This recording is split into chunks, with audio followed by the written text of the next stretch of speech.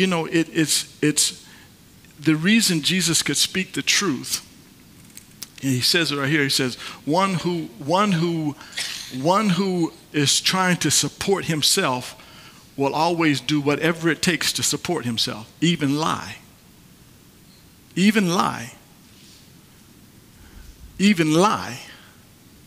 And do deceitful things. But one who's coming as a voice for someone else, there's no need to lie. And so what I would say to you in this, and again, this is not where we're going this morning, but just for your knowledge, anytime it becomes about you, you will always do whatever it takes to make it stay about you. Did y'all get that?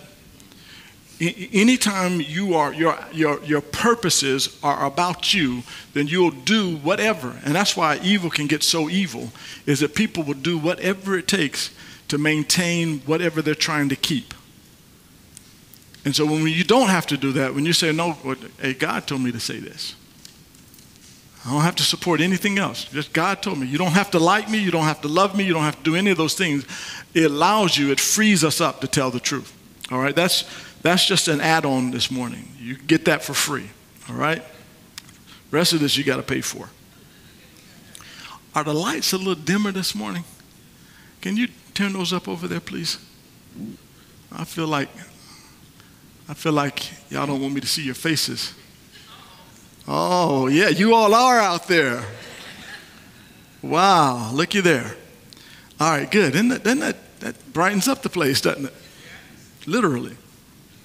All right, so Moses gave you the law, but none of you obey it. In fact, you are trying to kill me. The crowd replied, you're demon possessed. Who's trying to kill you? And Jesus replied, I did one miracle on the Sabbath, and you were amazed. But you work on the Sabbath too, then you obey Moses' law of circumcision. Actually, this tradition of circumcision began with the patriarchs long before the law of Moses. For if the correct time for circumcising your son falls on the Sabbath, you go ahead and do it so as not to break the law of Moses. So why would you be angry with me for healing a man on the Sabbath? Look beneath the surface so you can judge correctly. All right, listen. Oh, it's going to get better than that. Listen. He says, you have a double standard. Your standard is good for you, but it's not good for others who violate it if they do something other than what you do. And he said this, he said, you still do work on the Sabbath, circumcision. Yet I do something for someone on the Sabbath. I heal a person on the Sabbath, and you want to kill me for it. And then he says this powerful statement, look beneath the surface so that you can judge correctly. I say that to us this morning. Many of us, we look at the surface, we look at an act, and we go from there to applying a law against them or ruling against them and overgeneralizing and categorizing them based upon one act. Now think about it just for a minute. Circumcision or healing a person, which one do you think is most important? You see, law will always get in front of the individual. When we live by the law, when we live and make the law, when I say the law, the things that we do, the standards that we keep, then it's easy to classify people. It's easy to put them over here or over there and say, well, they're like this or they're like that, and never really get to know the individual. So look at this. I'm going to give you about 4 things to consider this morning relative to this. So let's look at a couple of the scriptures. I'm just going to read these out to you. So there is a law, and that law said that every 8th day, the foreskin of the male should be circumcised. And then in Matthew chapter 12, verse 2 says, but when the Pharisees saw it, they said to him, look, your disciples are doing what is not lawful to do on the Sabbath. These are some references. John 5:10 says, so the Jews said to the man who had been healed, it's the Sabbath, and it is not lawful for you to take your bed. All of these things are impediments to people, or to getting close to people, or to working with people. See, if we make ourselves a law, we can actually have a way of staying away from the people the law is for. It's easier to deal with letters than it is to deal with people. But it's for people that God has made us. Heard a person say it this way. He said, a person was saying, you know what? I would love ministry if it wasn't for the people. The reply back to that person was, it is for the people that ministry is for. What is ministry if not for people? Another scripture say where the throw is clean, or where there is no oxen, the throw or the stall is clean. But where there are people, there's a mess. All of the things that are added into our life relative to people are going to be messy. Jesus lived a messy life because his whole life was involved with people. You and I are part of that mess. But I'm glad he's not so shallow as to make his stall so very narrow and so very small that none of us could fit into it. Just think about it. He's allowed anyone who wants to come into the stall to come in with all of our mess. So the law of judging correctly, look at a few principles here or thoughts concerning that. Number one, never ever, write these things down, never take people at face value. You may miss out on a true gift. Never ever take people at face value. Because if you do, you might miss out on a gift, a true gift. If they missed out on Jesus, so can we miss out on gifts that are smaller than Jesus? They missed out on Jesus.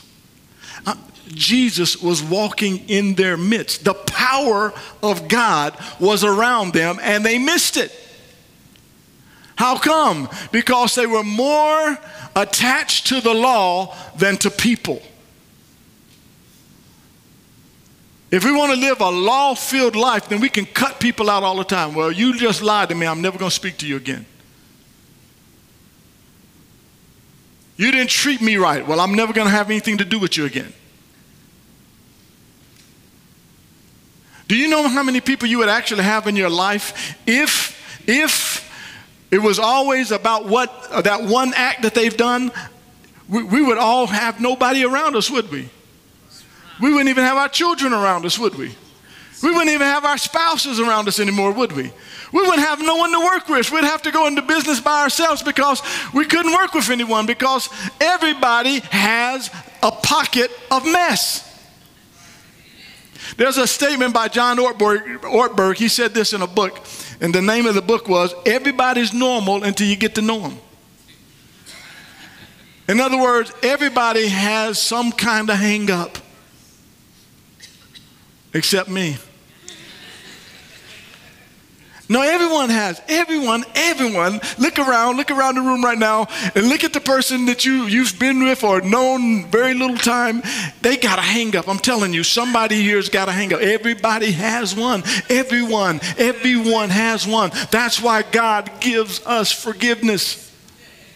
That's why God gives us the grace to be long-suffering. That's why he plants in our spirit love, joy, peace, long-suffering, gentleness, goodness, faithfulness, meekness, and temperance, so that we can be in relationship with other people. The Bible says the law killeth, but the Spirit gives life. Life for what? Life for relationships. It's the ability to be around people. So Jesus said, you judge by judging surfacing. You don't even know me. Because if you really knew me, then you would know who he was before you, and you would want to know more of me. You don't even know me. You're judging me because I don't come the way you want me to come. Listen.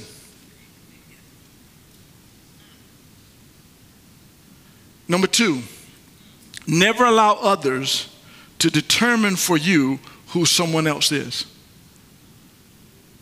Never allow someone else to determine for you who that other person is.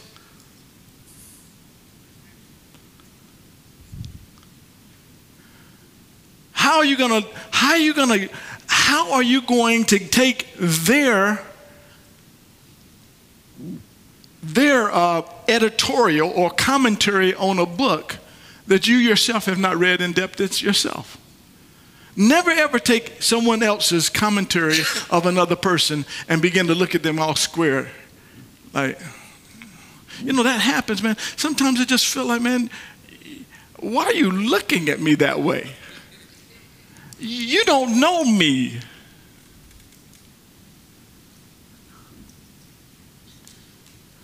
You don't know me, but yet you're coming off as though and looking at me all sideways and everything, and we've never sat down and had a talk before.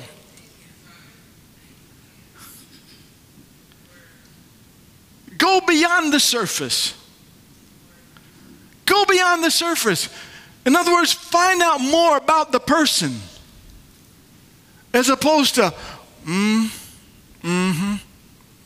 You don't even know. You can't even make that statement because you don't even know them. If you have reason for that because you've sat down and talked to them and reasoned with them, and then you left there saying, that's something different.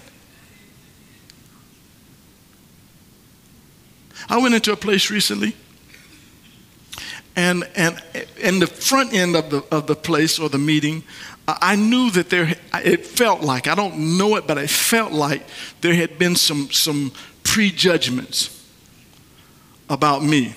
I mean, it just kind of felt like there was an uneasiness. Two people came in there, and one person received a big hug, and I'm about to got the big long arm.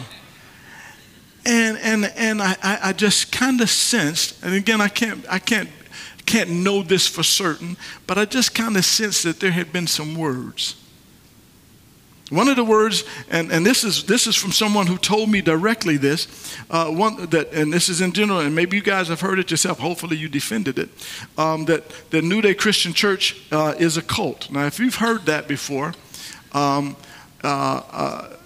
anyone ever heard that before? There's some people that have heard it. Well, we're part of the Jesus cult. But the cult means culture, cult, Jesus culture. That's who we are. But a lot of people, I think, make judgments about other people having never met them. Don't know anything about them. Never been around them, never had a sit down and talk to them. So, never ever do what? Never allow others to determine for you who someone else is. They missed Jesus that way. They missed Jesus, the Savior of the world. They missed him that way.